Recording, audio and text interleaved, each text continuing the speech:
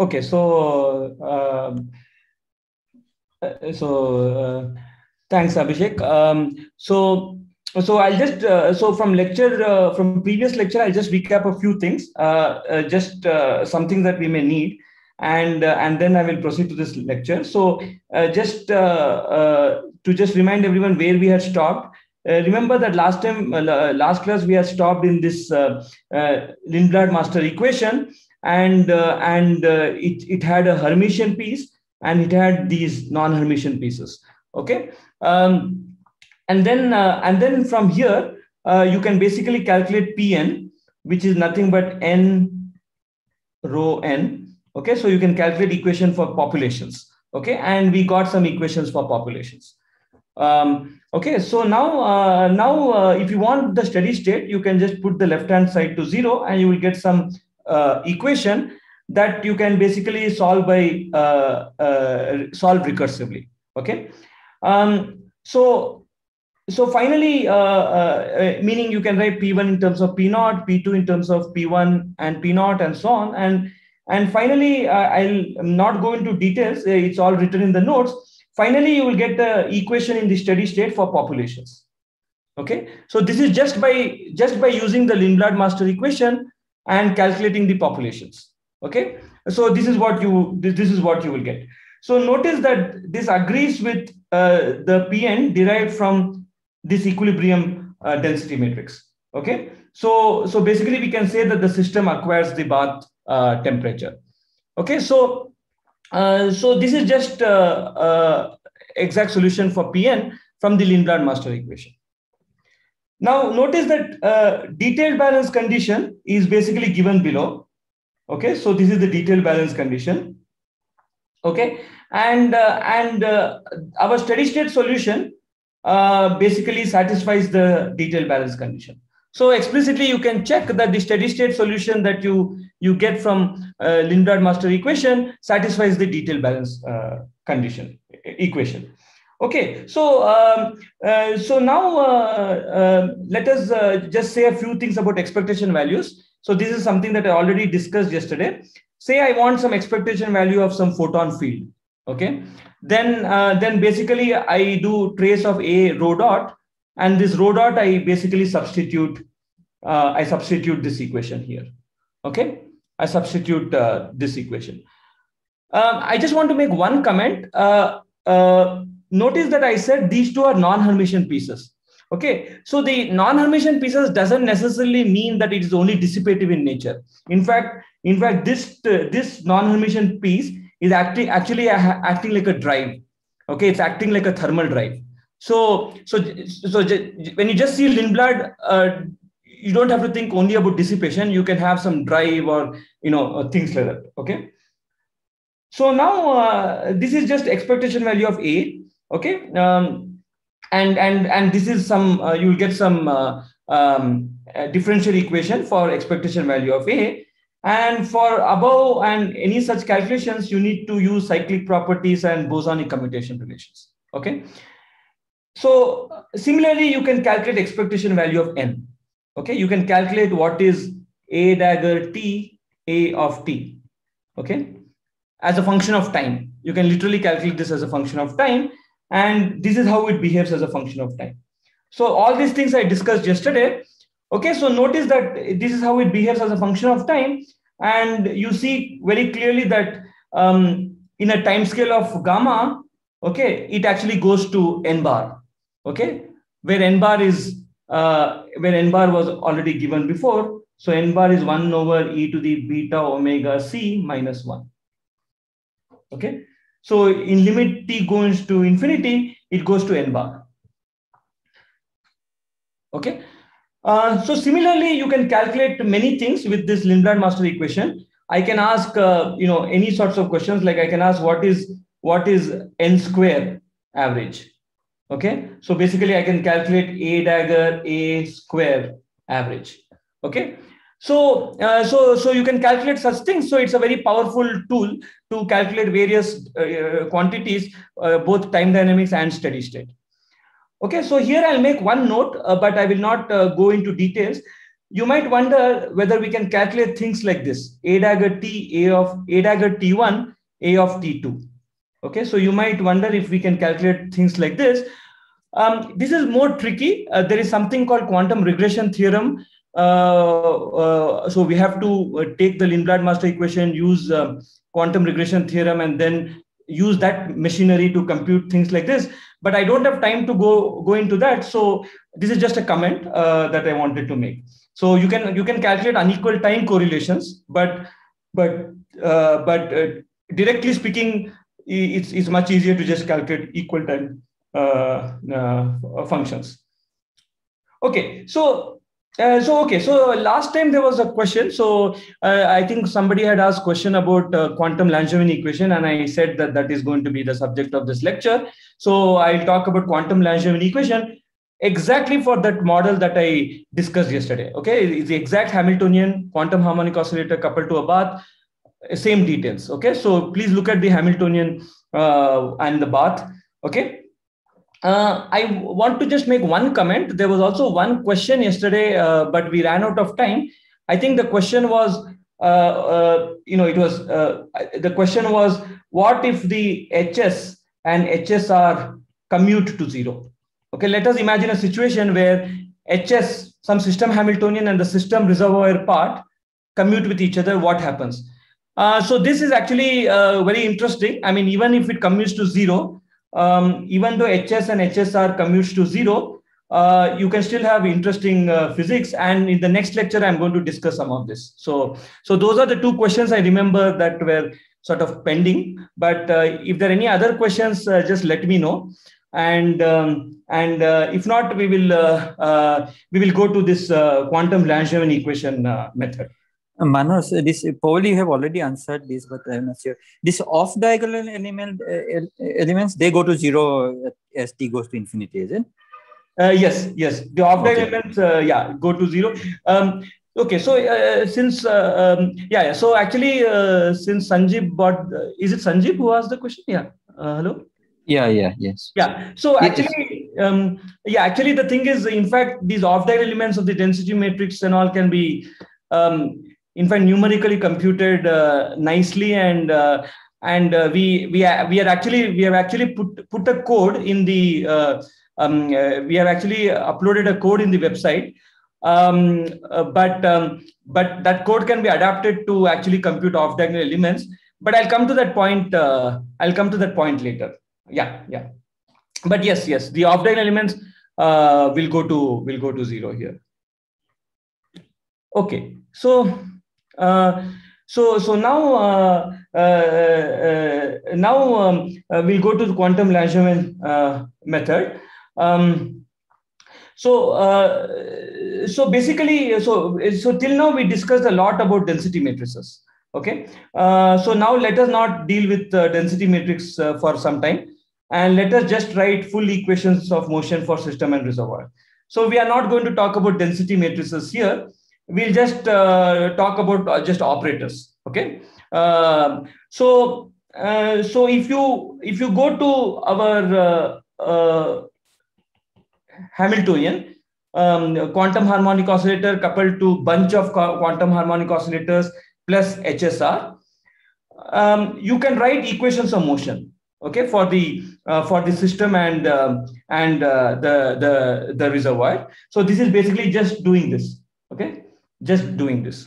Okay, so just take any operator and just do H. When I say H here, I mean H total O, and just write formal equations of motion. Okay, so this is a nice method. I just want to mention that this is a nice method which is very good for steady states and which is non-perturbative in system bath coupling.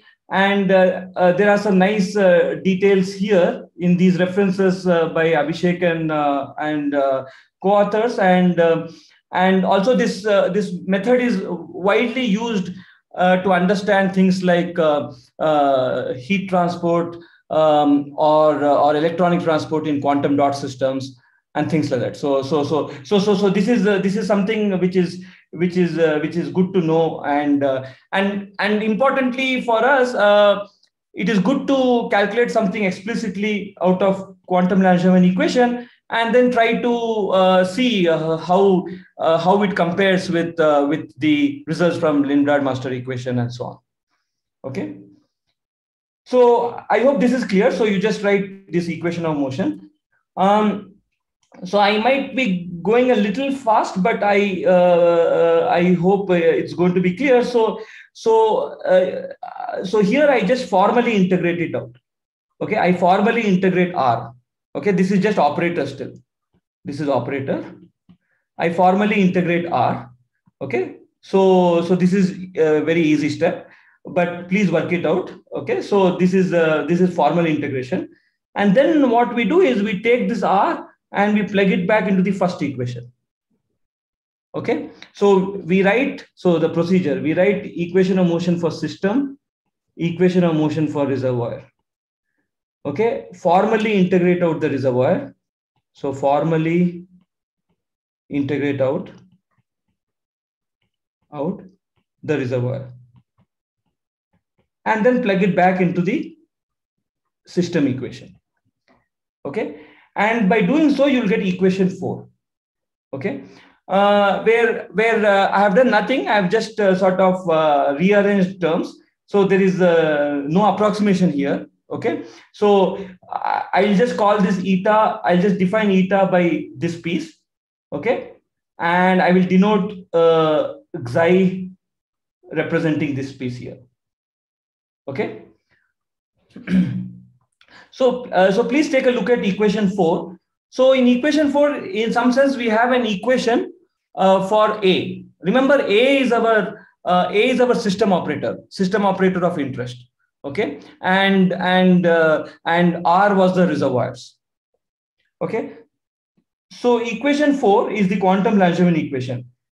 If we are only interested in steady state, okay, so okay, first of all, I want to stop here and say that, you see, this basically looks like a Langevin equation, right? So it's a quantum Langevin equation. There's a term which is basically noise from the reservoir, and then there is a term which is basically giving dissipative mechanism. Okay, so this is this part here which I'm showing here. This is like the unitary part, and this A is subject to noise, and this A is also subject to dissipation. Okay. Okay, so it is Langevin equation. Okay, so now here is one crucial step. So suppose we are interested in steady state. Okay, let us say we are interested in steady state. So if we are interested in steady state, then this piece T0, you can take it to infinity. You can take T0 to infinity, minus infinity, sorry. So you take T0 all the way in the past, and you make T0 go to minus infinity. Okay. So this is a bit crucial, because once this T0 becomes minus infinity, you can use Fourier transform definitions. Okay. So this is just one thing to keep in mind, that once you make T0 to minus infinity, then you can go to Fourier space and do some explicit calculations. Okay. Please stop me if you think I'm going a bit fast, or if you have any questions. Okay. So that's all. So basically, we take T0 to minus infinity, and then we analyze this equation 4 further. Okay. So what we do is we basically define some Fourier transform. So I have explicitly defined it here. Okay. So here, remember, tilde is actually the Fourier transform. Okay. So till now, our tilde was interaction picture and so on. So don't get confused. So this tilde represents a Fourier transform. Okay. Okay. So then it's a very simple exercise. You take this and write it in Fourier space. Okay. You take this thing, substitute these Fourier transform definitions, and just write the whole equation in Fourier space. Okay. So this F is just some notation. This F here for us represents A or eta or sigma. So it could be A or eta, or it could be sigma. Okay. Okay, so this is so once you do it, once you go to Fourier space, then you can actually write explicitly what is A tilde of omega. Okay, A tilde of omega is just given by this. Okay. Okay, so now that's good because now you see finally I'm interested in some physical observables, right? So immediately I want to think of what is A dagger T, A of T. Okay, this is the occupation number of bosons. Okay, so this is something that they can measure. They can measure in experiments using some photon counter and things like that. They can measure photon occupation. Okay, so this is basically something that we want to calculate. Okay, so now that is easy because I just substitute. So basically, this is nothing but this. Okay, and I know that this piece is nothing but this piece here. Sorry, this piece is nothing but this piece here. Okay, I'm just using these definitions. Okay. So everything is written in words here. So when you read it, it will all be clear. But I hope that I'm outlining the steps for you. Okay, so we have equation 9. Okay, we have equation 9.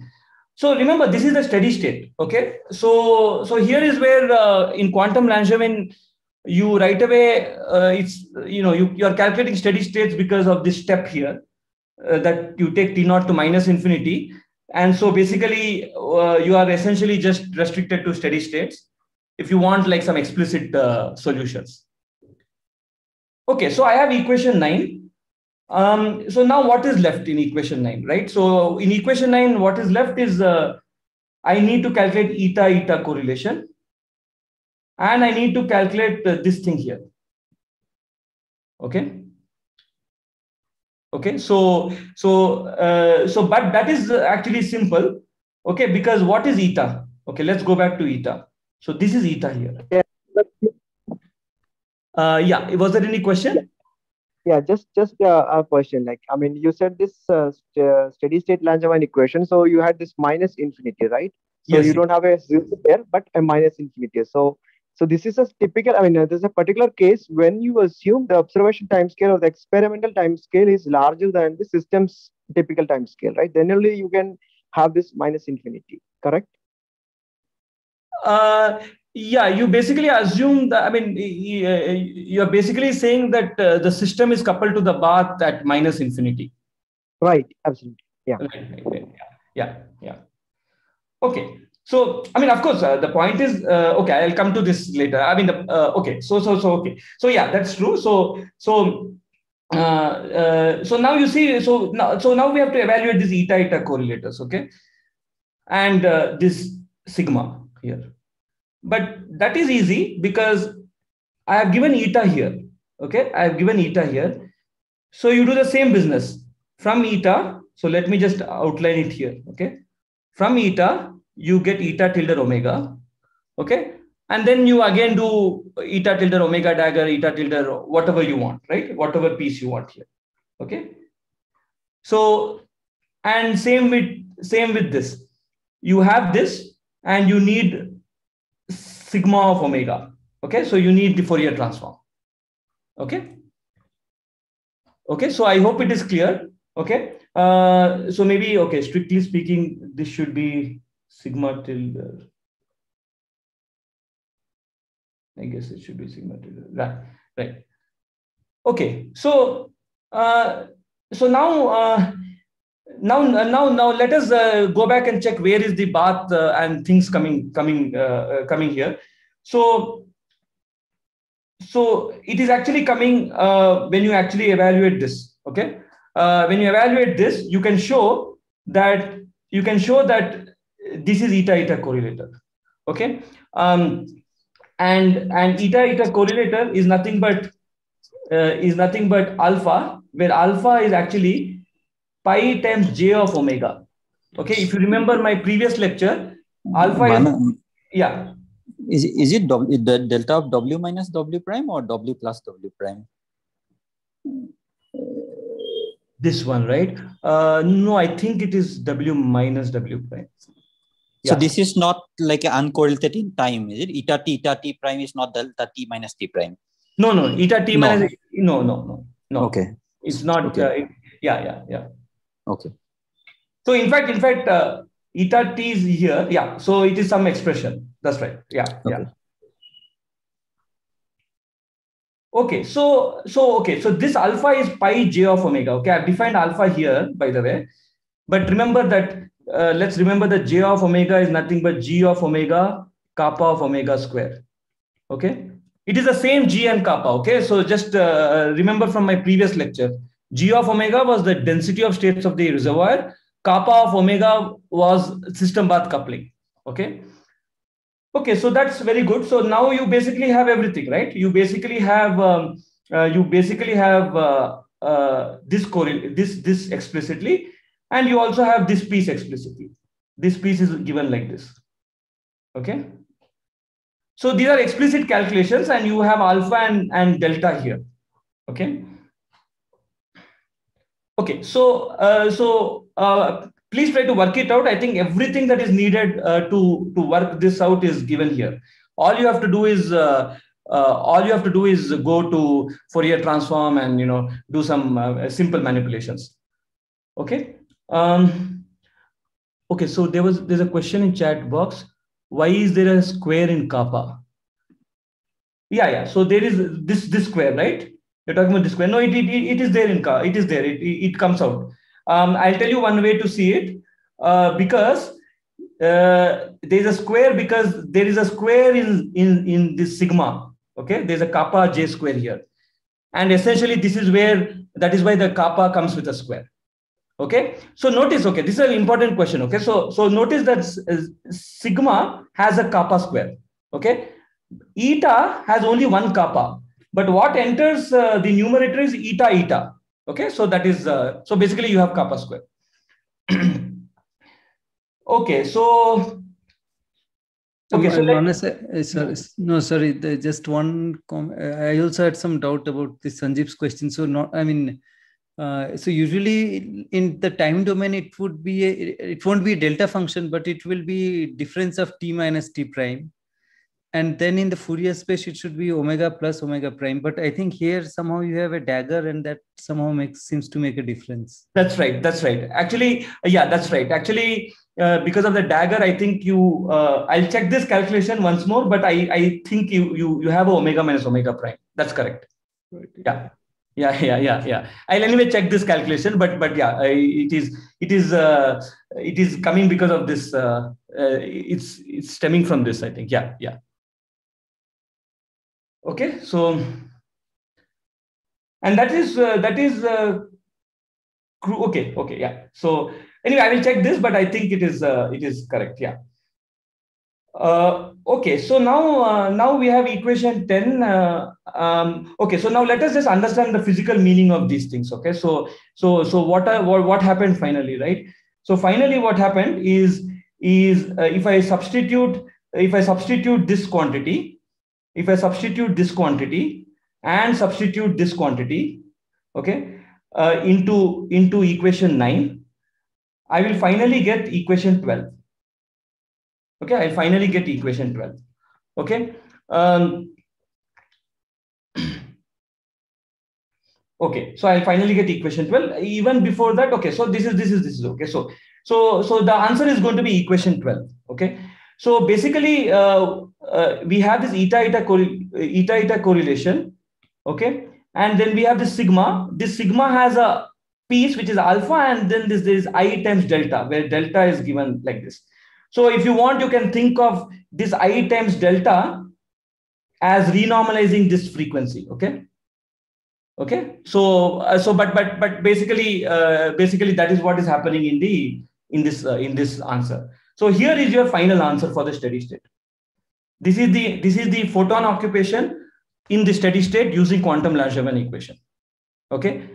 So notice that you have an integral over d omega which is left. So typically in this quantum Langevin equations, although we say that we can get exact solutions, usually what happens is that one integral is remaining to do or something like that.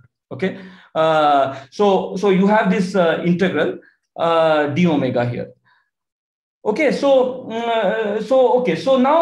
the question is, let us just focus on what is hidden in what part. Okay, so this is okay, so this is the Bose function.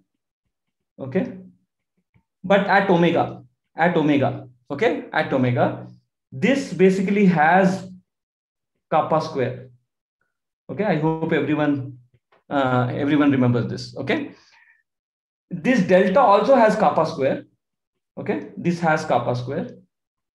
Okay, which basically means that the frequency shift is, you can just neglect it. I mean, or it basically gets corrected by kappa square, and this again, this alpha also has kappa square. Okay, okay, so now see, equation 12 is exact from QLE, and it is valid for any system path coupling.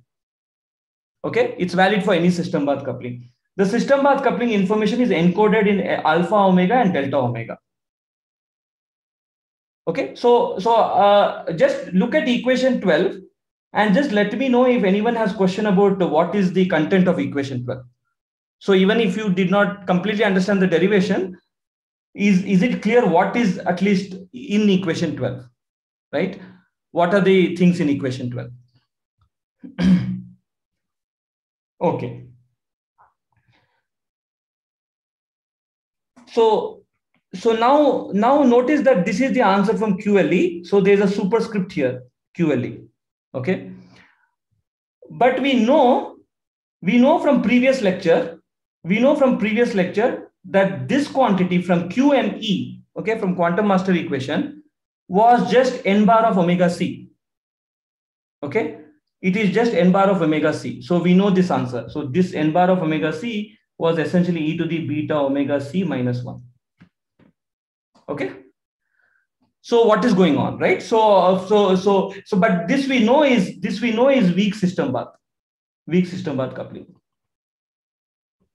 Okay, weak system path coupling. Okay, so then what happens is that actually, if you carefully analyze this, okay, in the limit of weak system path coupling, it's very interesting. If you carefully take the limit of weak system path coupling to 0, this is very subtle issue, but if you take it carefully, limit weak system path to 0, what happens is that effectively this piece here, okay, starts becoming like a delta function. Okay, and it just picks up the value of n omega at omega cavity. Okay, so let me draw it here. So this has two pieces. This integrand has two pieces. So there is one piece like this, then there is this piece. Okay, so this first piece, okay, in the limit of weak system path coupling, actually starts getting goes to limiting case of a delta function. Okay, and it picks up the value of n bar omega at omega c. Okay, and so that is how quantum Langevin equation goes to quantum master equation. Okay, so this is how, so this is what I wrote here. So this basically appearance of a delta function, and which picks up n bar omega c. Okay, so Manas, quickly, can you just remind this system path coupling is encoded where in that equation? Which term? System path coupling is encoded in alpha. Alpha, okay. And delta also, but delta, okay, let's sort of, because your omega minus omega t, okay, it's also in delta and it is alpha. So basically, very naively speaking, this is like epsilon by omega minus omega c square plus epsilon square. Okay? So alpha going to 0 limit, is it? Alpha going to 0 limit, exactly. Okay. So and this pi nicely makes it literally a delta function. Yeah. Okay. So, but it is slightly more subtle, but maybe we will not get into that, but it is still slightly more subtle than that. But yes, but basically that is how it is limiting to a delta function. And it's very nice because from QLE you can calculate, okay, I'll come to that. Yeah. So any questions about this? Yeah. So is it only the weak coupling approximation incorporated, or the Markov approximation as well? Okay. So this is what I was when I said it's slightly subtle. very strictly speaking, okay, it's okay. Let me try to explain. It's not only weak coupling, but you also want n bar itself to be fairly smooth. Okay, so that you can it can act like a function that can pick up the delta function, and for that you need some finite temperature. Okay, so in some sense you need some finite temperature information, which means that there is some Markovianity subtly hidden in it. Okay, so that is what I was trying to say. Okay, because you see this n bar omega, if you take temperature strictly going to 0, this n bar omega itself becomes very, very sharp, right? Okay, so there is some subtlety when you have to deal with these two integrands separately, parts of integrand. So the Markovianity is hidden in a very subtle way there. Okay. And so one more point. So like I kind of agree that this has to be a smooth function, and for that we yesterday saw the correlation function for bath is like basically h bar by kbt, and so it's that. So my question is, if I take some more, like this was ohmic bath, and that's why the only time scale was this thermal time scale.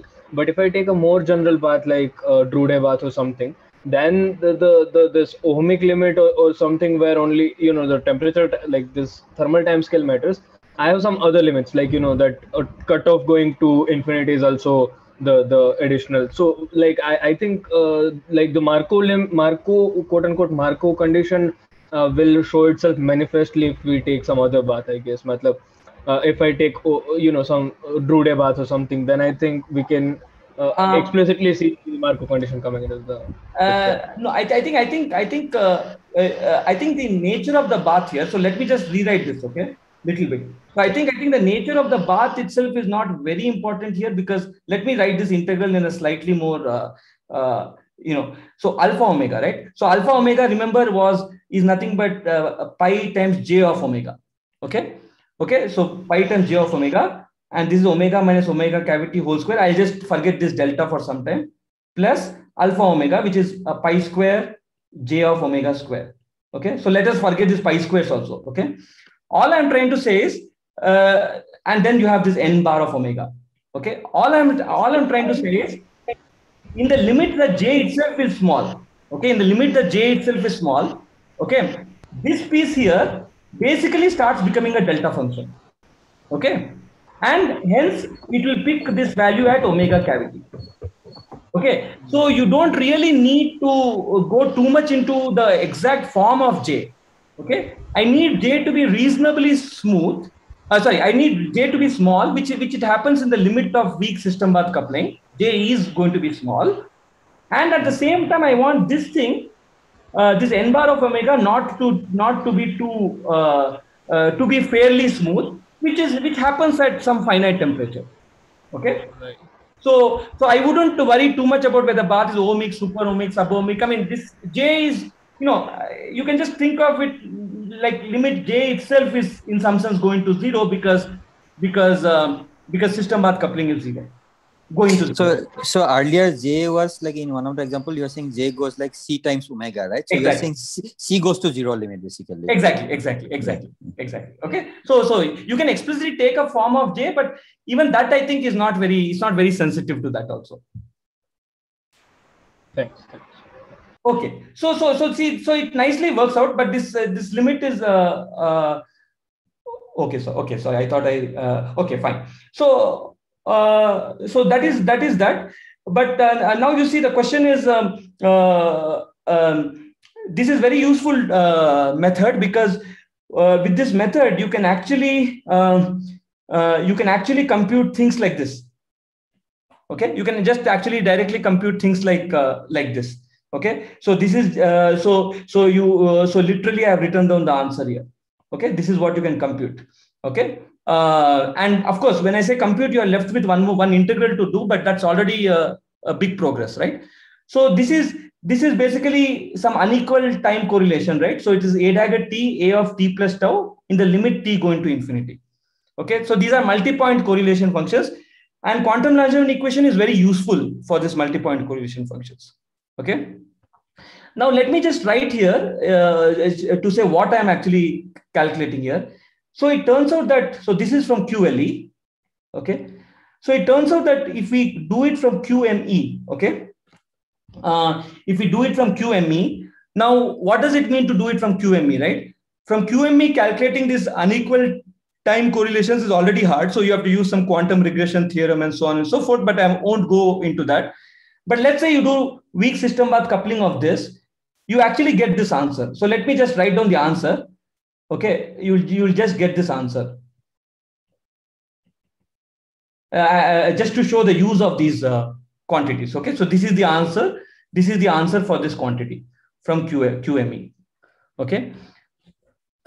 Okay, so this quantity, so why are we interested in this quantity? So this quantity, the Fourier transform of this, so let's call it some S of omega. The Fourier transform of this is something called spectrum. Okay, so they call it spectrum, and these are accessible by experiments. And you see, the Fourier transform of this is what? It will basically give you a Lorentzian, okay, with width gamma, okay, centered at omega naught. Okay, so it gives a width gamma. Okay, so basically what happens? So basically you do an experiment and you get some width in some measured quantity, and from that width you actually will know what is my effective dissipation rate due to bath. Okay, so in some sense you can use these techniques to finally ask what is the value of this? What is the value of this? And basically, so these are the measurable quantities that you can access, and then you can benchmark your cavity. You can say, okay, this is how good my cavity is, this is how bad my cavity is, and so on and so forth. Okay. Because question is, I think the question came up yesterday also, like how to get an idea of this decay, and in experiments you can calculate some spectrum, and that spectrum usually has some width, and from width you read out the decay and use that value of the decay. Let's say they say that the decay is couple of megahertz, then you use that value of decay back into your Lindblad master equation and calculate something else, okay, and make predictions. Okay, so that is the general thing. So you calculate, you measure a few things and sort of quickly try to give some estimates for what these numbers are. So basically what these numbers are actually from experiments. Okay. Okay, so is this clear? So similarly, you can calculate multi-point correlation functions and all with quantum Langevin equation, and it is quite easy with quantum Langevin equation, because I guess by now you know, because it all boils down to just for each of these p's you are associated with a tilde of omega, so you just keep adding them, multiplying them, and you just compute, finally bring it into the form of some integral. Okay. So your j of omega has to go to 0 linearly always, right? With omega, as omega goes to 0, right? Is there any physical reason for that? J of omega doesn't need to go to 0. No. I think it needs to go to 0. No, I think because of this yesterday's, I think one of the results. No. So okay. So that let me come back. Because you had this j of omega times this Bose function, right? Yes. Omega goes to 0, that diverges. That's right. So yeah. So typically j of omega, you can go as, say, let me just write something like omega power alpha e to the minus omega by cutoff. Okay, and when alpha is equal to 1, we call it ohmic. Okay, alpha can also be less than 1. This is subohmic, and alpha greater than 1 could be super ohmic. So you don't need to, as long as you have reasonable cutoffs or reasonable other parts of the integrand which make you converge, it doesn't need to go to 0 as omega goes to 0. It can even go to a constant, I think. Even that should be fine. But then yesterday's lecture, no, you had this thing, maybe we can discuss later, but you have this j of omega by exponential of h square omega by kbt minus 1. Right. And then you have this e to the power I omega t, right? Right. So if you integrate over t, that gives you a delta function in omega, and unless j of omega goes linearly with omega, that guy diverges, no? Okay, so let me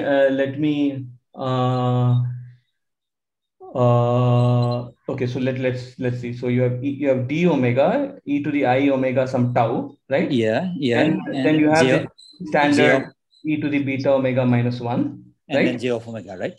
Times j of omega. J of omega. So now if you integrate over tau, this equation. Over omega. No. Suppose you call it something, that quantity. Okay. This is a function of tau, right? This is a function of tau, yeah. Yeah, so now if you just integrate over tau, this f of tau d tau, 0 to infinity, so that gives you a delta function, right? Because this e to the I omega tau, and then if you integrate, that gives you delta omega, right? That will give you delta omega, yes. Yeah. That will give you some delta omega. Yeah, j of omega divided by this one. E to the beta omega minus 1. Right. So now basically that gives the result that omega going to 0 unless but why do you want to integrate this over tau at this? No, because I thought this is the quantity you had. What was this quantity f of tau actually? No, this quantity was still inside some other things, right? So yeah, but I think this needs to be finite, no? This quantity. That's what I. So this quantity was inside this quantity here, right? Yeah. So so now basically this correlation function. So if you integrate over one. So let's call it f of tau, right? Yeah. Let's call it f of tau. Yeah. But so then if you integrate f of tau over tau. Yeah, there is also this thing here, e to the I minus I omega. That's fine, but you are saying that this quantity, integral of this quantity doesn't have to be finite, is it? No. It has to be. I mean, it has to be. So suppose after doing Markov approximation, right? Suppose Yeah. No, it has to be finite. I'm just seeing in what cases it will or will not be finite. Okay, so we can come back to this. I mean, yeah. You're absolutely right. So once I pull this out of the integrand, then this piece in combination with this piece actually it's written here, right? So somewhere there actually. I had written that. No, you're absolutely right. This piece, okay. This piece here, this piece, okay. Yeah. Okay, this piece, and I think you can even take this to infinity. This t also to infinity. Okay, this thing should be finite. Yeah. So then, doesn't it say that this j of omega should go to? And this also should be finite. Yeah. This also should be finite. 0 linearly with omega.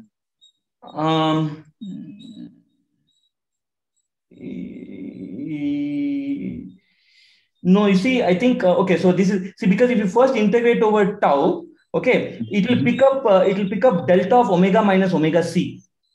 Okay, so you had this another omega. Okay, so it's not a 0. Okay. Yeah, it's not 0. So you have omega c. So indeed, you are right. So it will actually pick up j at omega equal to omega c. Yeah. Okay. Yeah. That's very important point. Actually, maybe I should have. I thought I stressed on that, but it's written here. You see, finally, we calculate everything at omega c. Okay. Yeah, absolutely. Yeah. So it has to be well defined at omega equal to omega c. That is correct. Okay. Yeah. Okay. Fine. Yeah. So that's a very important point. Yeah. Okay. So that is the thing. So notice that the big advantages in QLE where you can compute this multi-point correlation functions.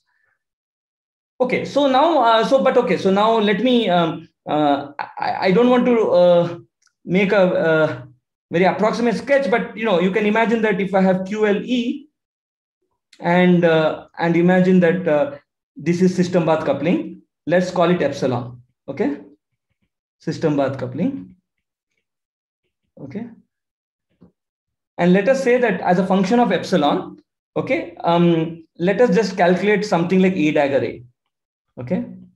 Let's say as a function of epsilon, let us say QLE for some reason looks like this. Okay. Now the quantum master equation okay, would look something like this. It'll agree for small epsilon, and then it may start deviating away. Okay, I will try to show you plots which are actually actual calculations, but the idea is that beyond certain epsilon, okay, the quantum Lagrangian equation will start deviating from the quantum master equation. Okay, and this is all steady state. Okay. And this is very important because the point is that as a function of system path coupling, it is not quite obvious all the time what is going to happen. Okay, so it's good to have a good theory for large system, for all range of system path coupling. But advantages of quantum master equation is that you can do time dynamics, you can extend it to interacting systems and so on and so forth. But I just hope that the idea was clear that nowhere in today's derivation we use the fact that alpha, which was proportional to kappa square, we never use the fact that kappa is small. Okay, so we never use the fact that kappa is small. The only time I used for kappa is small is when I wanted to make some connection with quantum master equation. But otherwise, we don't. This was called kappa, right? This was called kappa. Okay, so. Okay, so now let me just since we have been speaking only about single harmonic oscillator coupled to one bath, let me just give an idea of how useful quantum Lagrangian equation could be in a slightly more complicated setup, which will answer many questions. Okay, so first of all, the setup I'm going to discuss here. I have a question. Yes. Yeah, please. Yeah. When we were doing quantum master equation, we had written rho, the dynamics of rho, and you said that there is also a drive term that is there. So by connecting it to bath, there is also a drive term that was written in terms of Lindblad operator. So here, when we did everything in terms of quantum Lagrangian equation, the dissipation terms, they are manifest in terms of the results we have gotten. So how the drive that is manifest in the results? Oh, the drive is literally here. So you should think of drive as see, this you should think of as drive. Okay, this you think of as drive, and eta correlation actually comes here. Okay, and this is where temperature enters. Okay, this is where temperature enters. Okay, so this is very important. So it's if you calculate this explicitly, you see this is the first time where n bar is entering, n bar of omega. Okay, so this is why the reservoir acts like a thermal drive to the quantum harmonic oscillator. Okay. So Manas, yeah. Two questions. So in equation 7. Yeah. No, not 7. Up, yeah, 4. So here also one can do this non-Markovian and weak coupling approximations in sigma. Is it? Yes, I think you should be able to. Do it. Yeah, you should be able to do it. But here it's a bit. Yeah, question is when does this one could do it at this stage, but I would rather just calculate it completely and then take the limit carefully in the end. But it's a good question. If you do it here, can you? I'm asking, I mean, of course, this is a non-local in time equation, but suppose if we can get in using some approximation of local in time equations, then is it possible from these equations to get a quantum master equation as analogous to classical Lagrangian equation to Fokker-Planck equation? Okay, I think it is not. I don't know if one could. That would be really. I don't think it is that easy to connect these two actually. What you want to do is you want quantum Lagrangian equation, you want to do some approximation, and then you want to from there you want to introduce density operators, and then you want to derive quantum master equation, right? Yes, and I want to write an evolution equation for the density operators. Yeah. I'm not sure. I think it's not easy to do this. Yeah, I'm not. Yeah, I don't think. Yeah. Can I say something here actually? Yeah. There are these people, Carmichael and Peter Drummond and Gardiner. They have developed stochastic calculus for this operator differential equations, where they treat like noise as an operator fluctuating quantity, and they indeed sort of have done some formalism of that sort, where they could sort of recover this master equation in some sense. Yeah, but I even for just this oscillator coupled to a bath, I think we have actually thought about it for some time actually. So just if I just take this, Anupam, and yeah, it's I think I'm not sure if I can precisely get the Lindblad master equation. That would be good to see actually. Yeah, it looks like it's a natural question. If you you have this Langevin type description, and other thing you have master equation type description. So we have a procedure to go, like there is a Cramer's model expansions, or there are many methods. Whether similar methods exist for quantum case also, which I think one problem is like even if you take like some limit where the sigma becomes a delta function, which you can do, but the noise is always correlated, right, in the quantum case. So you never get a delta correlated, in time delta correlated noise. Yeah, these people actually make the approximation that theta is also delta correlated in so time, that is kind of a classical limit. So strictly speaking, you can't get delta correlated noise. Yeah, but then you will not get, if you do that delta correlation approximation, then you won't get the original equation. You won't get this. Yeah, I think it's difficult probably. No, you get it. That is needed for getting the non-Markovian master equation. Only issue is you need to maintain that these operators are non-commuting. The noise is a non-commuting object. My question is whether you get this quantum master equation in the Lindblad form or not. That's a second question. But I'm saying, is there a procedure to go from this Langevin description to a evolution equation for the density matrix? Has there been any attempts? Yeah, it's been done. It's been done by Gardiner and others. Yes. I see. Okay, so Manas, just one quick comment since you are here, and because there was a question on fluctuation dissipation theorem. So actually, this eta noise is actually right. It's the precise quantum fluctuation dissipation. Right. So here I want to make one comment regarding yesterday's question about fluctuation dissipation theorem from the Lindblad master equation. I think it's still not entirely clear, because maybe one has to explicitly evaluate these things and then check it. But I'll try to just find a clear answer to that. But from the Lindblad master equation, it is still not entirely clear about fluctuation dissipation theorem. I just wanted to make that comment. But yeah. So that's okay. But if you want to think about it, it's basically this gamma, CAV coefficient, gamma coefficients, right?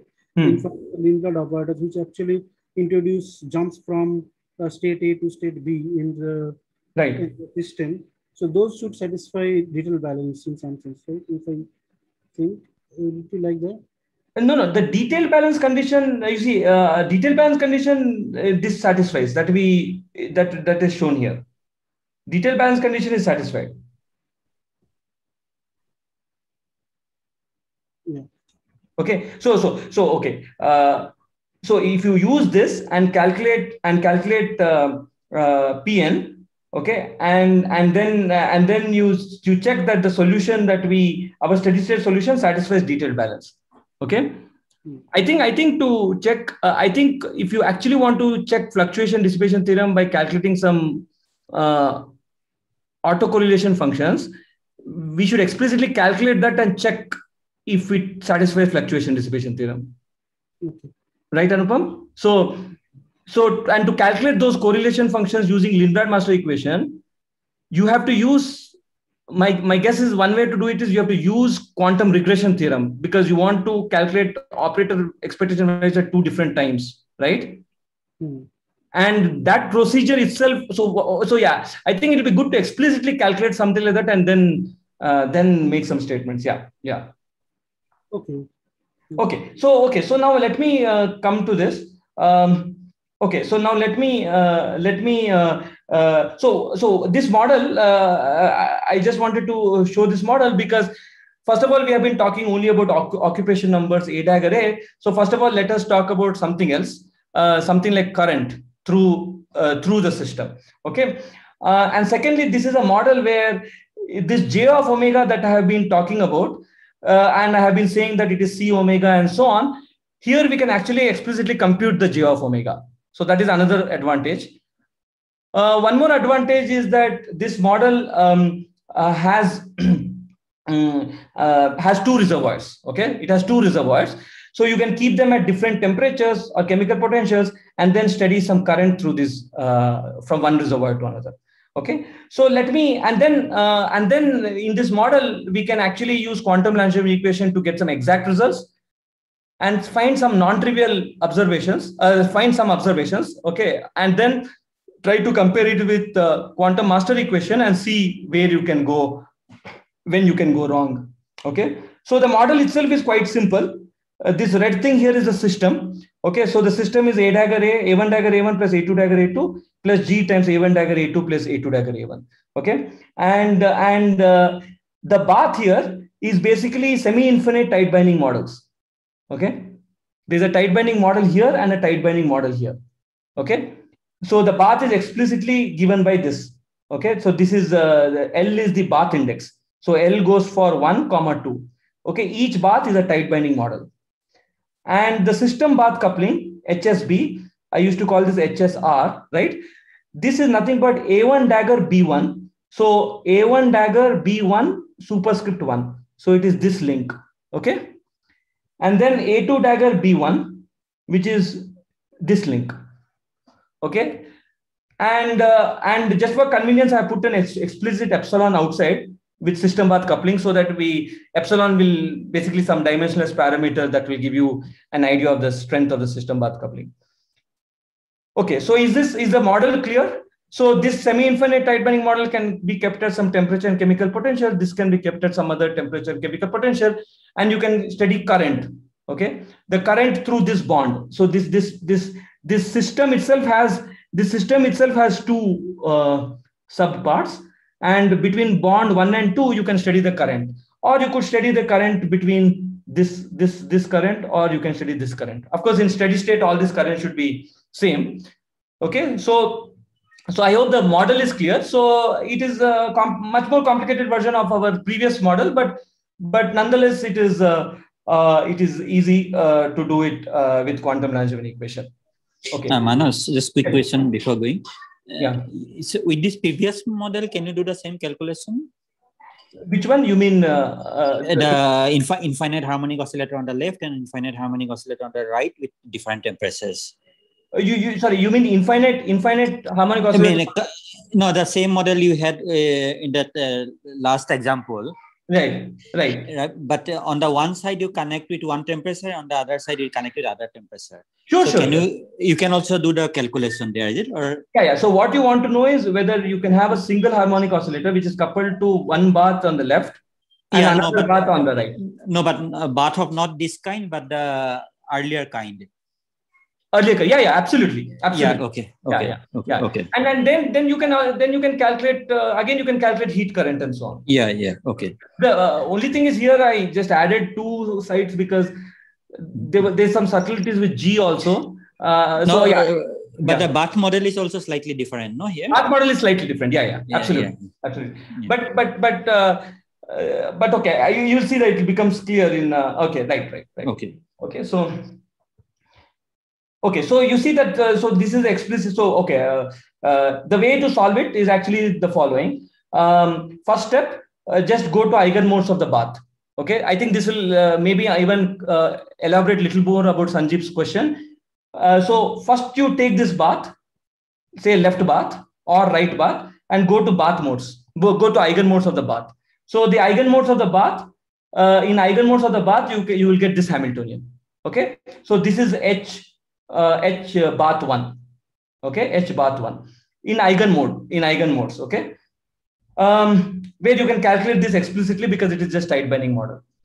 So basically, by doing that, what happens is that effectively it will go back to Sanjib, the previous. It can in principle go back to the previous model. Okay, yeah. Because then the single mode is coupled to all the eigenmodes of the bath. Okay, by some way. Yeah. Okay? Yeah. So that is the thing. So in fact, if you really want, we can, if you consider say one infinite tight binding model and one system. Okay, and you can recast this problem back to the original problem or back to the previous problem with some specific j of omega. Okay, so now we do the same business. Okay, so once you have this, you basically write the same equation here. Okay, and here you have equation for the bath. So now this is bath L equal to bath of left bath and right tight binding right bath, and for A also you have A1 and A2. Okay, so you have bunch of equations here.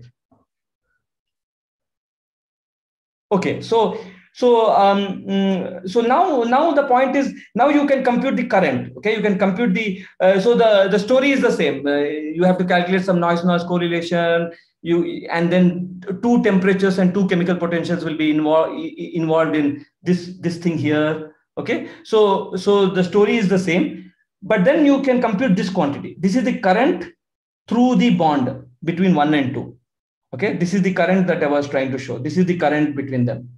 Okay, so which is basically equal to current between this, current between this. Okay, so you can calculate the current and you can calculate the occupation number. Okay, so these are the exact expressions. Okay, these are the exact expressions. And I've given all the details here, but let us see what are the important points here, right? So important points here are that the occupation number, this is the occupation number on the first site. Okay, this is the occupation number of the first site. So notice that this problem already gets very complicated, because now the occupation number on the first site is, you cannot simply say it is n bar of omega naught, right? You cannot say that, right? Because now it's much more complicated. It is coupled to this bath, it is coupled to this site, which is also coupled to another bath. Okay, so this is literally the answer. This is basically occupation of site 1. Okay, occupation of site 1. But again, okay, so it's the same thing, right? So this denominator, remember this denominator we saw before, which was much simpler, but now it is just this here, and this kappa. Okay, and not kappa, sorry, there's a k here. It is a new parameter that I have introduced. This k is given here.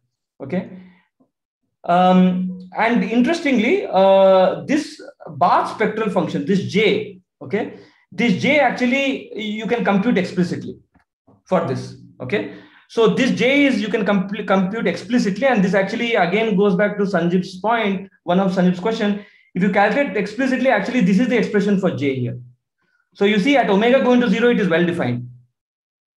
Okay, so it's defined at omega going to 0. So this is jl of omega. So this is very simple to calculate. Actually, you just have to convert this into an integral, and you know this. You explicitly know this, right? This is like after diagonalizing a tight binding model, what you will get. Okay, and you also know this. So you can easily do this summation, or you can easily do this integral, and it will be like square root 1 minus omega square. Okay, so now you know some interesting quantities, all in the steady state, exactly, right? No approximations.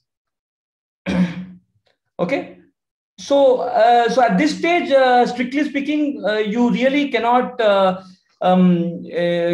say what is the you cannot, you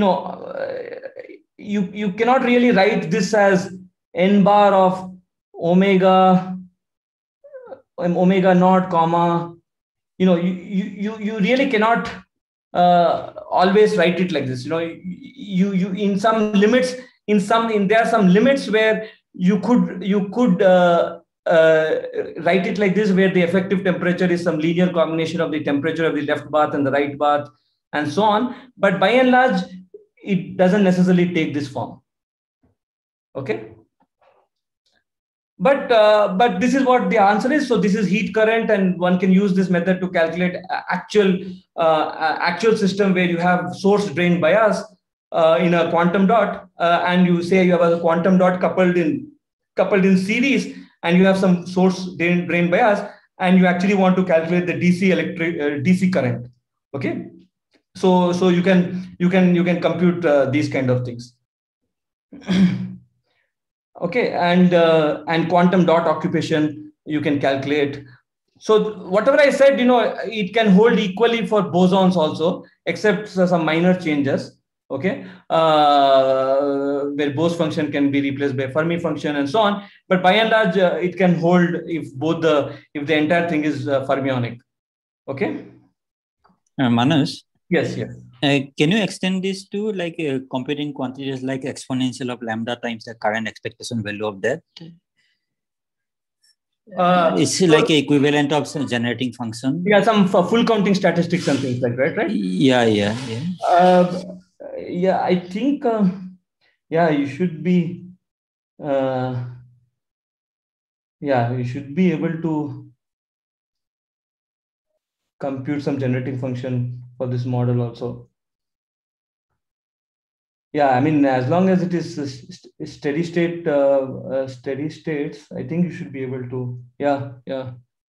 I think it has been done using this Keldysh.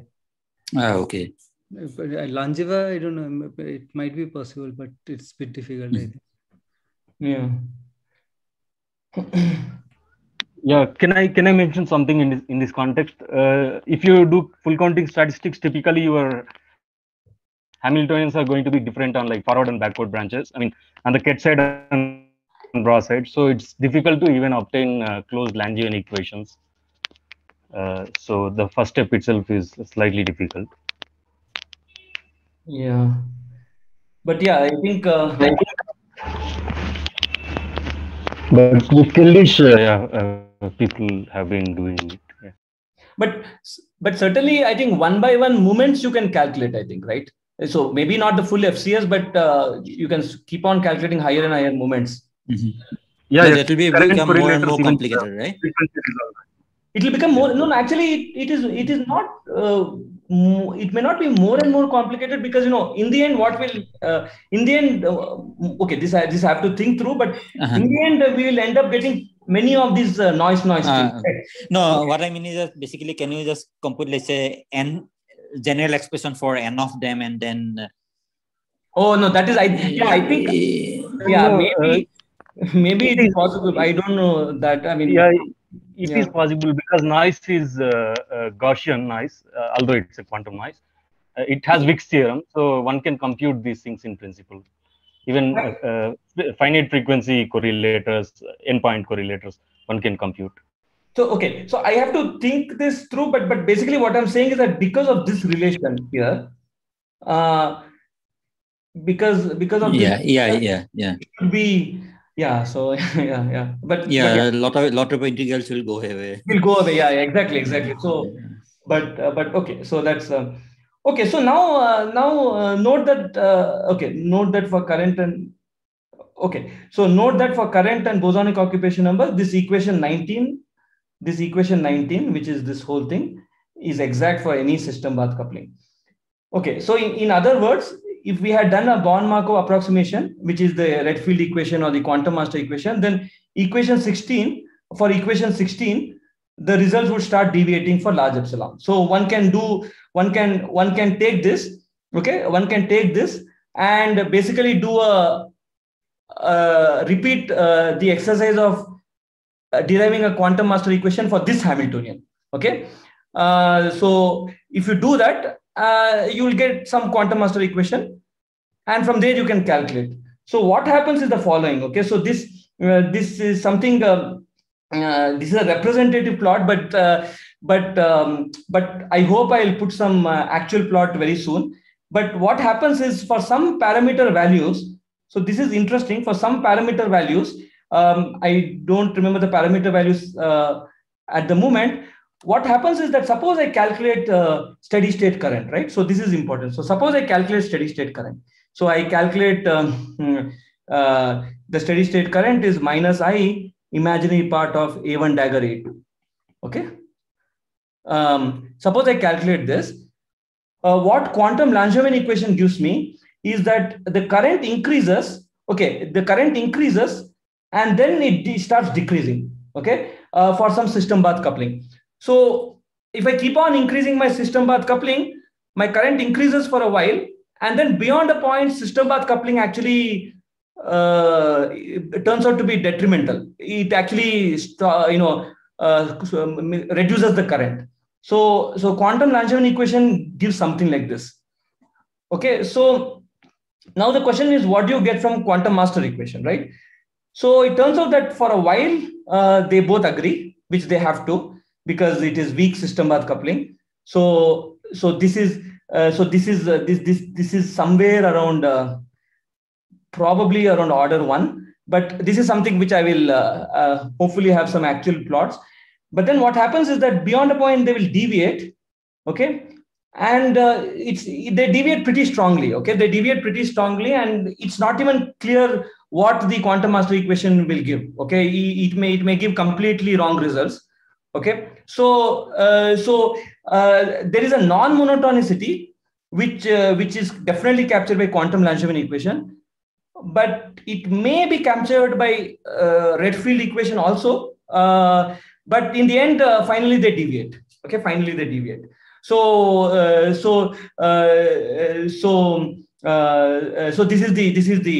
is the story. Okay, and here you may get completely unphysical currents and so on if you keep on increasing epsilon. Okay, so from quantum master equation. Okay, so this is important, and many oftentimes what happens is that in some parameter regime, it can happen that quantum master equation might start predicting something something which is even qualitatively very different, so it may happen that quantum master equation may just predict something like this, okay, for some quantity, but quantum Langevin equation may predict something like this. So even things like non-monotonic behavior, I'm not talking just about quantitative physics, even qualitatively you may start getting very different results. Strictly speaking, you have to make sure that you use some non-perturbative methods to calculate things at large epsilon. And this is actually quite a reality in quantum dot experiments, where one can create this source bias and drain bias, and then you have some quantum dots like this. Okay, this whole thing is a fermionic problem, and what they can do is the following. Between the left quantum dot, so let me call this quantum dot 1 and quantum dot 2. So they have something like tunneling barriers. Okay, they have some effective barrier like this. Okay. So if you increase, so they can control these barriers. Okay, which means that they can actually control the system path coupling. Okay, and so on and so forth. So they in principle have this additional barriers as knobs, and they can control these things, and they could in principle study limit of strong system path coupling and weak system path coupling and intermediate system path coupling and so on. Okay, so this is at least in context of quantum dot systems, this is tunable, and so on and so forth. Okay, yeah. So next, so are there any questions? Okay, so in the chat window, I see some questions. Okay, so first question is, weak system path coupling is kappa j going to 0. Does that give j omega 0? So I think I addressed this question. I think it may seem that in the way we have shown it, it may seem that j omega is going to 0. But you see, what is happening is that Lorentzian is turning out to become a Dirac delta function, but it is still inside the integral. But the integrand is well defined, and so it picks up the value at omega naught. Okay, so that is so this I already answered. And then, how does the relaxation to steady state compare using QLE and QME? Okay, so this is so the thing is, in QLE it is very hard, almost I would say impossible, to study time dynamics. Okay, so I have a table at the end of my talk comparing all these different methods, but it's very hard to do time dynamics, so it's very hard to compare relaxation times. But for at least a large class of models, you can do something called direct numerics, and you can probably use that to compare between direct numerics and QME as far as transient relaxation to the steady state is concerned, which is actually what I'm going to speak here. Okay, Manas. Yeah. So as long as you have a quadratic Hamiltonian for the bath, basically you can always write down the exact quantum Landsberg equation, right? That's right. That's yeah. right. Okay. So so in principle you always have an exact equation, and it doesn't matter what is the Hamiltonian for the system, I guess, right? But no. Then the problem is, okay. So the problem there is, okay. Let me actually do it here. Okay, this is a good example actually. So here you see I have this equation where one system operator is coupled to the another operator in the system. Okay, but similarly A2 will actually be coupled to A1 because it's a quadratic problem. It just closes. Okay, but if it is a interacting problem, then you might not get closed equations. Okay, so A1, so you may not get closed equations, and on top of this, you might have to do some semi-classical approximation. No, what I'm saying is you may not get a closed equation for the system, but you still have a first order equations, and where bath you can basically put it as an integral of something, right? As long as the bath. Yeah, that's right. Okay. So in other words, quantum Lagrange equation is useful when you want to treat the system bath coupling non-perturbatively. Okay. But you might have to sacrifice something like time dynamics, or you might have to sacrifice in the sense that if it's an interacting problem, you might have to do additional semi-classical approximation on the system bath. Okay, but the system bath coupling can be treated non-perturbatively. Yeah. Okay. So now let us go to the third method. Let us call it direct numerics. Okay. So I don't think it's quite clear what I have written here. So even if it's not clear, so if you read these sentences, it will be quite clear. So this actually is also related to some question that came up yesterday. So let's say I say that I want to do direct numerics. I don't want to do any Fourier transforms or do any steady state or do any perturbation theory. So what if I I have two, right? So I have 2 degrees of freedom, 2 fundamental operators in the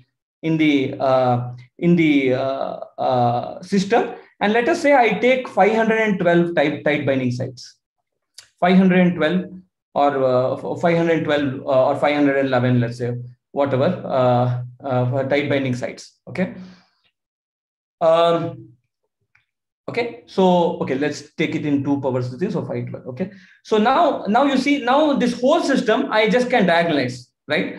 So, and if the system itself has only 2 fundamental operators and the bath has 500 tight binding sites, it is as good as an infinite reservoir. Okay, so I will get some steady states.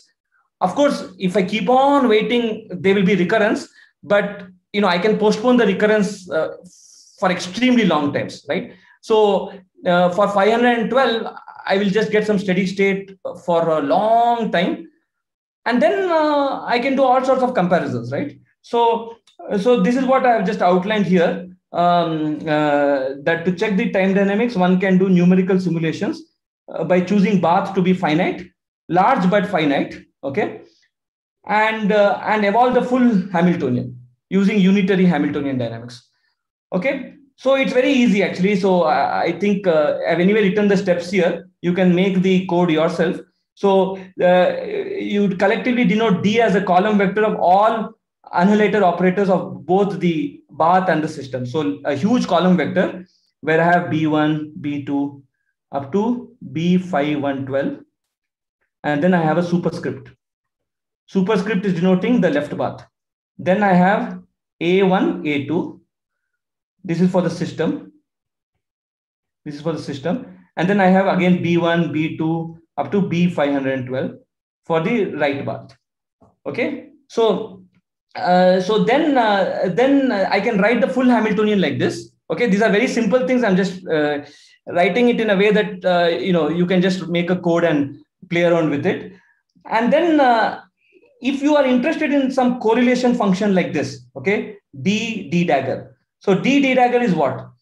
This is a matrix. Okay, D dagger is a matrix of all correlation functions.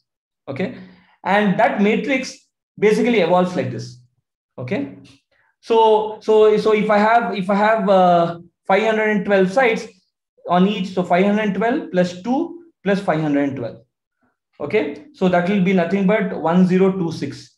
Okay, so I only have to exponentiate 1026 times 1026 matrix here, and then I can get correlation functions for everything, for all the for entire correlation matrix, and then I pick up whatever I'm interested in, right? So let's say I just want to pick up A1 dagger T, that will be some element in this matrix.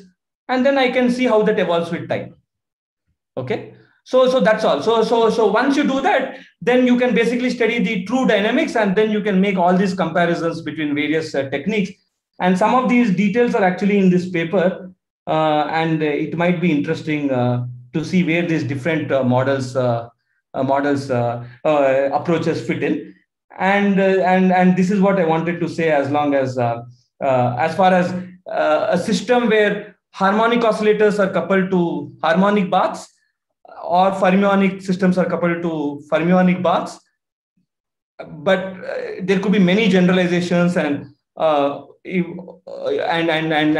various geometries, and all these techniques should be able to work. Okay, so this thing I tried to summarize in one table. So I'm not sure if this is the best way to summarize the table, but let me at least summarize the table, right? So we have, yeah. Instead of diagonalizing the Hamiltonian, is it possible to actually evolve by infinitesimal time, like 1 minus h dt?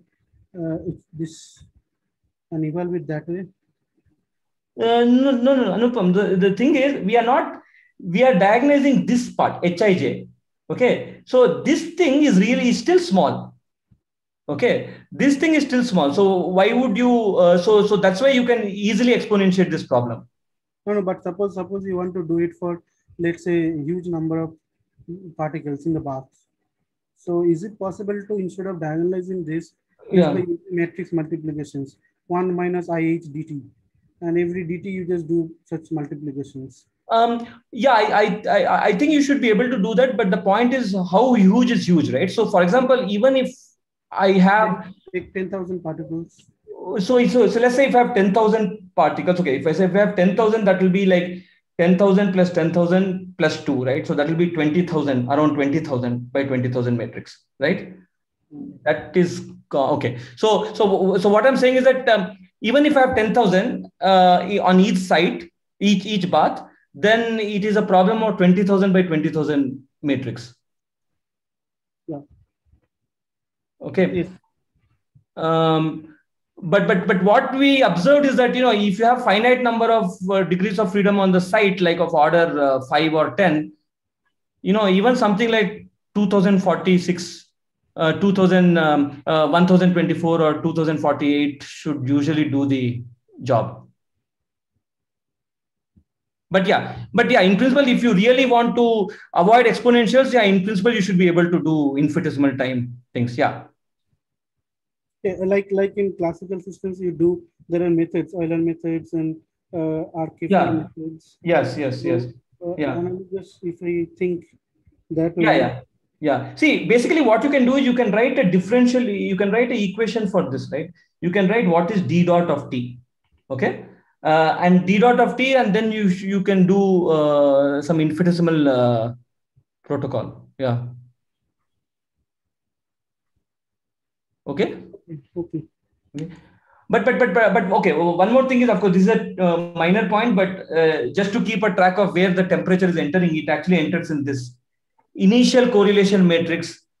Okay, we'll have this is obvious, right? Initial correlation matrix will have some things about the reservoir information, which will have temperature. Yeah. Okay. One more. So basically, if you make a representative plot of this, so I don't have a plot, but if you make a representative plot, say you have time and you want to calculate A1 dagger A1, okay, and let's say you start from vacuum, okay, then you will basically get like this. Extreme, and maybe after a long time you will get some missing recurrence, okay, but these are extremely long times. So this is what we will call steady state.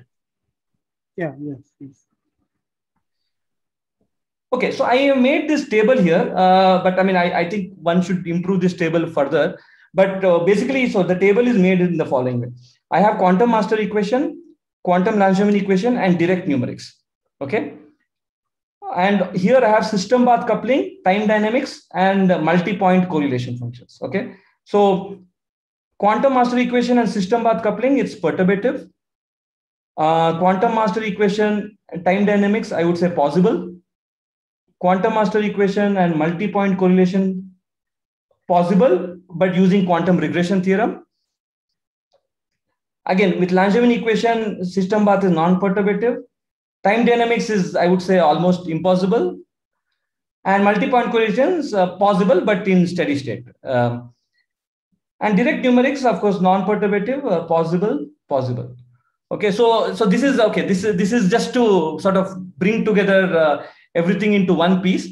And in the next lecture, I will be discussing about actually spin systems. And multi-level systems, and also the one of the most important models, which is the Jaynes-Cummings model. So I just wanted to make an announcement. So already there's a MATLAB code that has been uploaded. So that MATLAB code is made very, very user-friendly. Actually, it is every step is steps are written very clearly. It is actually written for the Jaynes-Cummings driven dissipative Jaynes-Cummings model and all, which I will explain tomorrow. And in tomorrow's tutorial, we will be explaining how to actually deal with open quantum systems in terms of numerical algorithm implementation using Jaynes-Cummings driven dissipative Jaynes-Cummings model as an example, where we will show using MATLAB how to run the code and how to get quantities of interest out, time dynamics, steady states, and so on and so forth. And in fact, if you take our code and put some things to zero, you will actually get many of these other systems that we have already spoken about. Okay, but tomorrow, after discussing the code in the tutorial, we will basically show things like I would suggest you can download the code and just try to run the MATLAB code to see that it actually runs. But you can use that code to actually do something, check very quickly something very simple like this. If I calculate A dagger T, A of T, starting from vacuum, I know that in the steady state, this is from quantum master equation, okay? That I know from steady state, it has to go to n bar of omega cavity T, right? And you can actually see that the code, how it goes and so on and so forth. Okay, so I would suggest that you can look at the code and all. And anyway, tomorrow I will explain more about all these things. Yeah, I think I can stop here. And maybe if there are any questions. Okay, why is the time dynamics very difficult for QLE? It still comes down to doing integrals over omega, right? Okay, so that is the question. So okay, let's see why it is. And if someone can add. So here is why it is difficult, right? So okay, so this is what we have, right? This is what we have. Okay, so now let's say that, okay, let me just erase this minus infinity. Now let's see the original. Okay, so we have this, right? Now in principle, this also I can formally integrate out, right? I mean, no one stops me from formally integrating this out, right? But then after that, I have to use this formal integration to calculate something like a dagger t, a of t. Okay, so the thing is, if you formally integrate out, you can actually formally integrate out and try to just write formally a dagger t, a of t is equal to something without doing any steady state approximations. It's a highly non-local equation in time, and it's a very non-local equation in time. I'm not sure if Abhishek, do you happen to know if somebody has calculated time dynamics for some example if using quantum Lagrangian equation? You're saying like starting from time zero, or yeah, starting from time zero. Essentially, you start from vacuum and or some time zero and say with empty cavity and see how it evolves. So starting from some initial value problem. Yeah, I mean, yeah, I've not seen, but probably maybe it's, if you do a Laplace transform or something, it's possible, but it looks difficult. Right. It looks, yeah, but that would be interesting to see if at least is there some extreme, like very high computational numerics that one could do. Even that I'm not sure how possible. I remember some, okay, but I'm not completely sure. Like there's some more, but yeah, I have to check. I'll check and see. Yeah, that would be. But yeah, even if we can, right? I think what would be interesting is, let's say that you cannot do the full time dynamics. Let's say that that's very hard. But question is, I think it would be interesting to see whether we can at least find approach to steady state.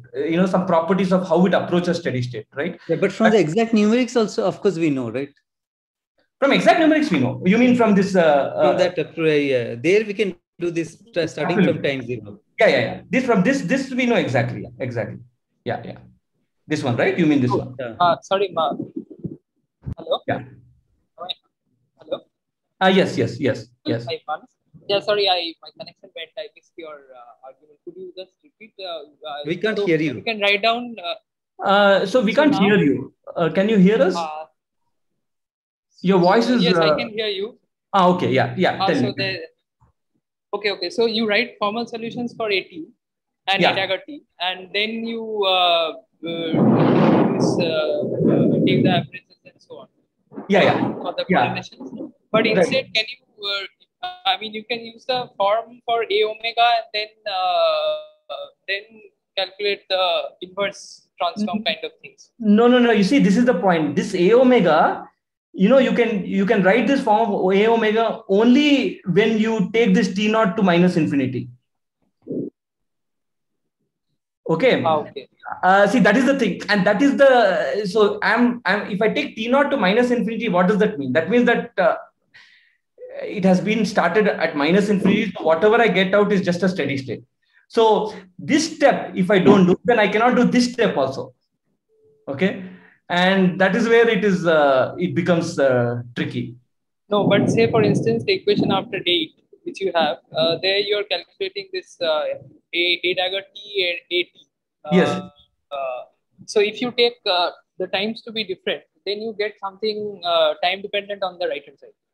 Yeah, no, if you take time to be different, you can still do that. See, here I've taken times to be different, for example. Okay.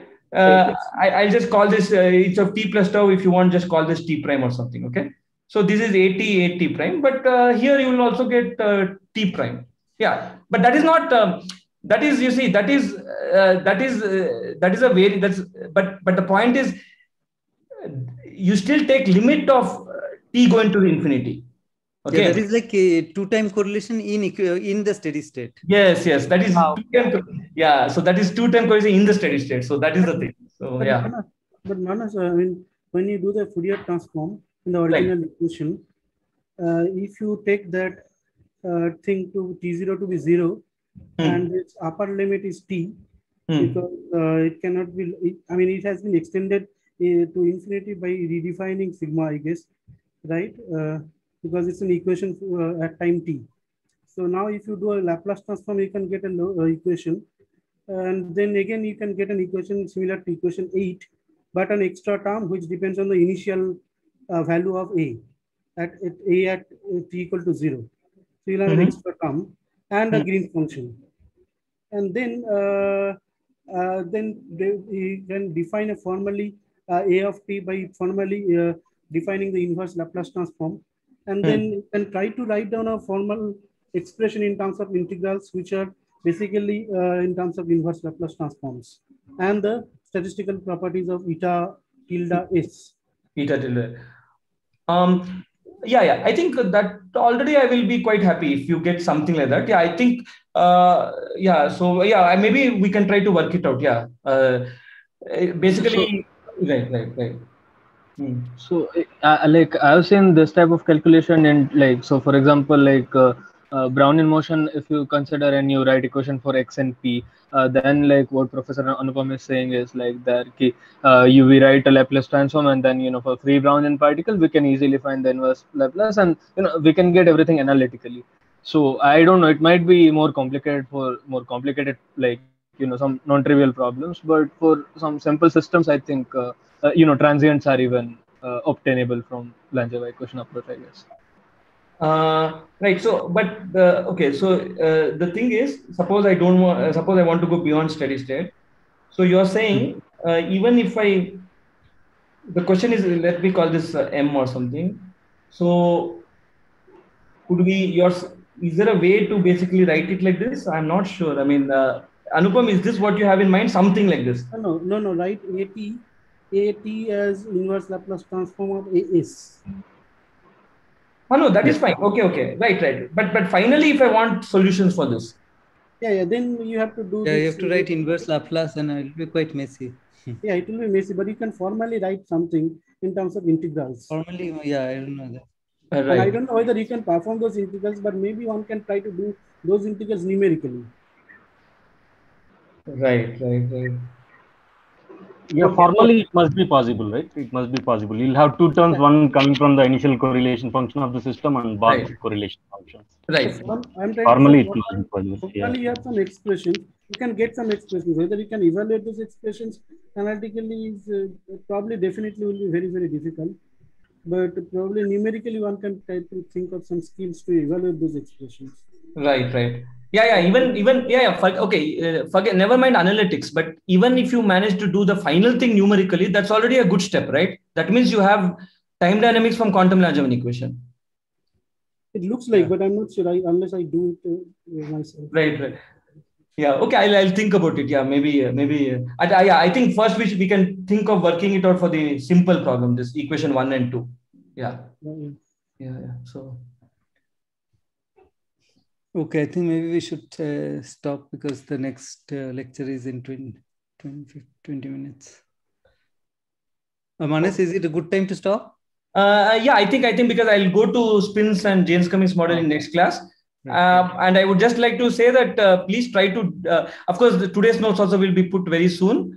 So notes are appearing in the website quite soon. And the tutorial, tomorrow's tutorial has already appeared. And tomorrow's code is also already appeared. So I would suggest to just take a look at those things also and open the code and try to see if the code is running on your laptop. And then it will be easy for us to explain it in tomorrow's tutorial. And please try to attend tomorrow's tutorial because I think tomorrow's tutorial is probably as important as tomorrow's lecture. So please try to attend the tutorials. One small question, Manas. Yes. So for if the Barth Hamiltonian is say not quadratic, then this quantum Langevin thing doesn't work out well, right? And yeah, then it is. So the other way around then is then still this quantum master equation approach is still good. It works out. Right there also quantum master equation also becomes a little complicated because there, if the bath itself is interacting, okay, there, you remember we have this gamma things to calculate, right? Right. So calculating that will again become difficult if the bath becomes interacting. So if bath is interacting, everything becomes difficult. If the bath system coupling is complicated, still you can handle things, but we usually want the bath to be non-interacting itself. No, say if the bath is non-interacting but not quadratic, I mean right? Okay, no, it's okay, fine. Yeah, okay, thank you. Yeah. Okay. No, I'm just saying if the bath is made of, say, anharmonic oscillators or something, right? If the bath itself is made of some anharmonic oscillators or some where you have, then it's a complicated story. Yeah. Thank you.